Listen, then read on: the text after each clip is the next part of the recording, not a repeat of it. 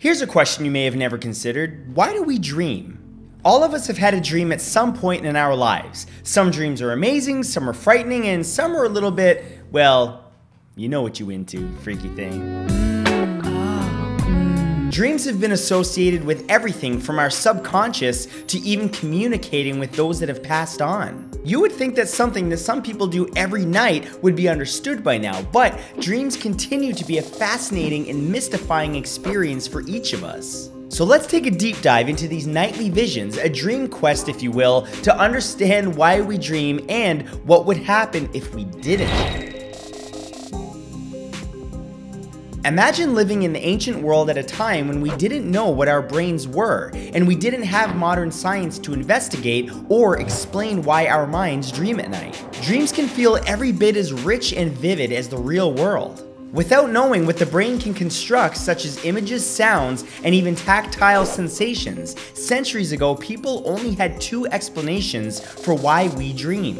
Either our dreams are divinely created or they're real in and of themselves. And because these experiences are so profound, the dividing line between the real world and the dream world was blurred to many ancient societies. They actually fed into each other. For some people, it meant that it was a gateway into the immaterial world. To others, it meant that the dream world was a literal place, a world where we could go at night when we all sleep. A place that's as physical and real as the one we're in now. A Chinese philosopher named Shuangzi, who lived from 369 BC until 286 BC, gave the most famous observation about how the dividing line between reality and dream worlds could be blurred to ancient cultures. He said, and of course I'm paraphrasing here because my ancient classic Chinese is a little rusty, that if you dream of being a butterfly every night, soon you'll not know if you're a human dreaming about being a butterfly or a butterfly dreaming about being a human.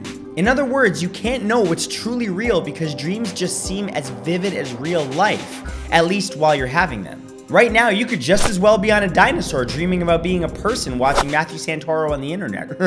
Okay, well maybe not, but the point is, dreams are so powerful in our lives that ancient peoples had no problem but to see them as something mystical and otherworldly.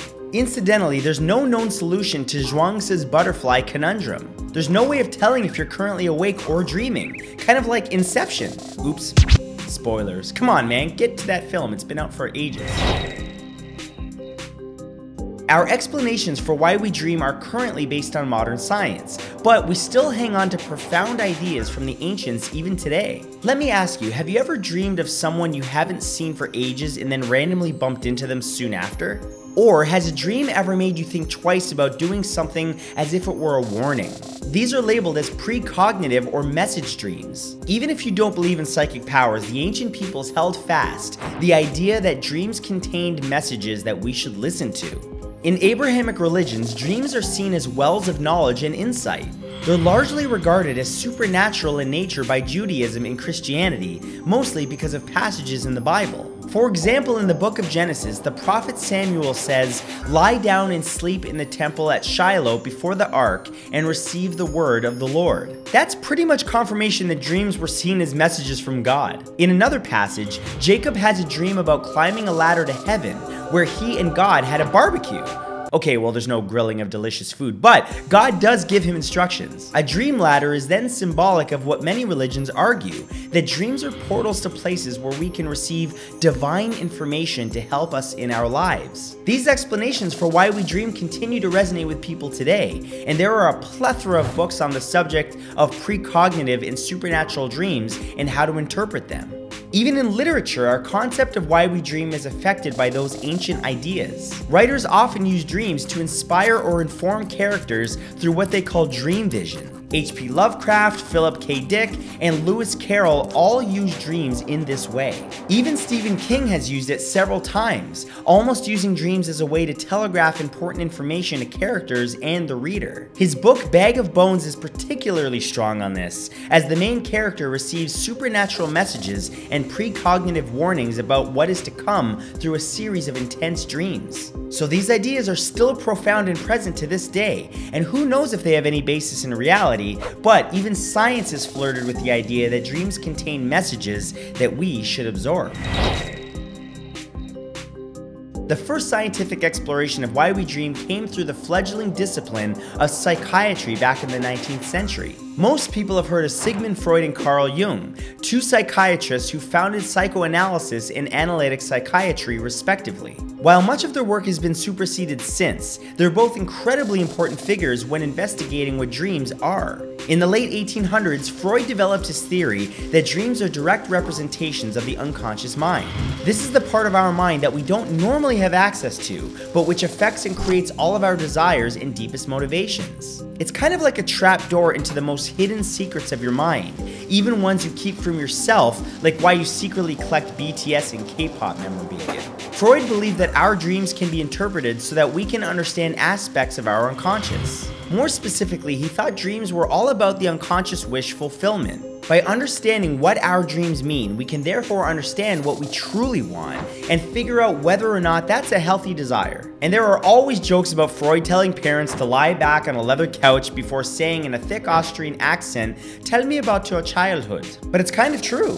Freud believed that unconscious desires we have relate directly back to our early experiences in life. These dreams have latent and manifest components. Manifest parts of our dreams are things that literally appear during dreaming. Freud was more interested in the latent aspects of our dreams. These are things in our dreams that represent something much deeper. For example, if you had a dream about meeting dead famous people from centuries ago, Freud might have interpreted this as to really be about the desire to speak with loved ones who have passed away.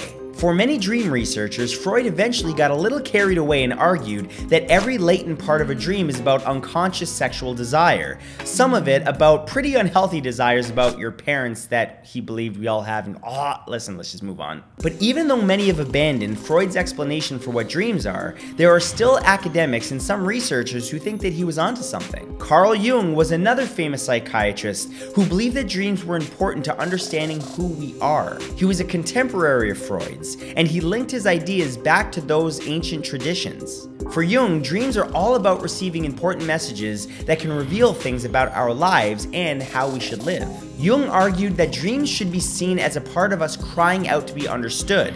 However, his most important idea about why we dream was that our dreams relate directly to the experience that we've had that day.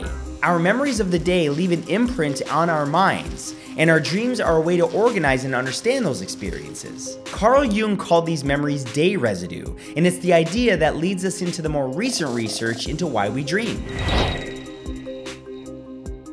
During the 1960s and 1970s, there were several researchers who began to challenge Freud's views about why we dream. In 1976, two researchers by the names of Alan Hobson and Robert McCarley were looking at a specific phase of sleep. You see, neuroscientists and psychologists have realized this point in our brains emit different signals at different times throughout the night. We go through a specific phase of sleep, moving from one onto the next. What Hobson and McCarley realized was that the signals associated with dreaming started during one of these phases, known as Rem sleep. This stands for rapid eye movement, and you can actually see when people are in this phase of sleep because their eyes literally rapidly move underneath their eyelids. Though I wouldn't recommend standing over a loved one trying to make this happen. I tried it and well, I gave them quite a fright. Wearing my Michael Myers mask at the same time probably wasn't a good idea. Anyway, during REM sleep, it's as if the brain comes to life and starts to produce vivid internal hallucinations. During this phase, our bodies are immobilized to protect us from acting out our dreams. Well, most of us. Sleepwalkers, I'm looking at you. Recent research suggests this is made possible by blocking two neurotransmitters, glycine and GABA. This seems to stop our motor neurons from working correctly, at least temporarily. When your body's in this paralyzed state, the muscles relax, and some think that it's when we enter a deep restorative sleep that's necessary for our bodies to heal correctly. Linking back to our good old pal Carl Jung, many scientists also believe that our brains take this opportunity to make sense of our recent experiences and organize them properly. This has been shown to improve problem solving. Have you ever had something that you were trying to figure out in your life and then the next day the solution just sort of appears? Well, this is probably because REM sleep makes information more easily accessible, kind of like a hard disk defrag, hopefully without the blue screen of death.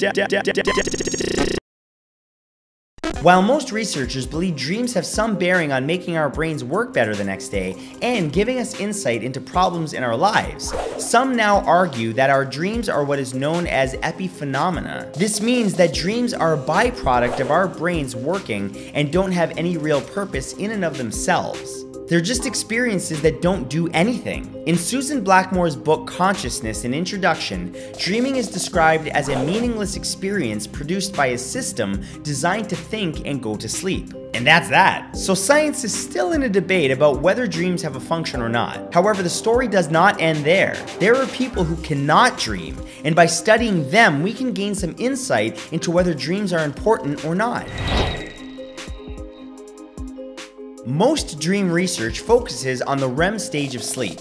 When you don't get enough good quality sleep, it can significantly impede your well-being. Much of this is attributed to not entering REM sleep for a healthy amount of time each night, and therefore not dreaming. But it gets worse. There are people who have been unable to enter REM sleep for long periods. In the beginning, this manifests as heightened anxiety, mood swings, and aggression. Over time, psychological disturbances increase, with full-on psychosis sometimes happening. But what's interesting is that when REM sleep is prevented in mice, they no longer have the ability to learn new things at the same rate. The attention span of these animals becomes minimal, and they struggle with decision-making. In humans, we can even lose the ability to speak properly. This all links back to Carl Jung's idea that our dreams happen when our brains are organizing the events of the day, including learning new things. But can you still enter REM sleep and not dream at the same time? There's a condition known as Charcot-Wilbrand syndrome where this appears to happen. Patients cannot dream, but they do enter REM-like sleep. One symptom of this is that people become more obsessive over a single thing. It's been theorized that this is because dreams help us unlearn useless information and detach from things, so that we can focus on what's important. Without that, we obsess over things that aren't helpful. Why are carrots orange? From this perspective then, it's not about helping us learn, but helping us filter out useless information. There's also evidence that if you can't dream, you can't regulate your emotions properly. So maybe it's that dreams don't just organize information, but process how we feel about the things that happen to us. But whatever the reason for dreaming, I hope you have a restful night this evening filled with relaxing dreams to help blow away any blues in your life. Now excuse me while I go dream about cake. Delicious cake. Good night! Be sure to tune in every Monday, Wednesday, and Saturday at 3 p.m. Eastern Standard Time for brand new content from me. And remember to follow me on Discord and Twitch, as well as my team who make these videos possible. You'll find all of their respective links in the description below this video. Thanks for watching.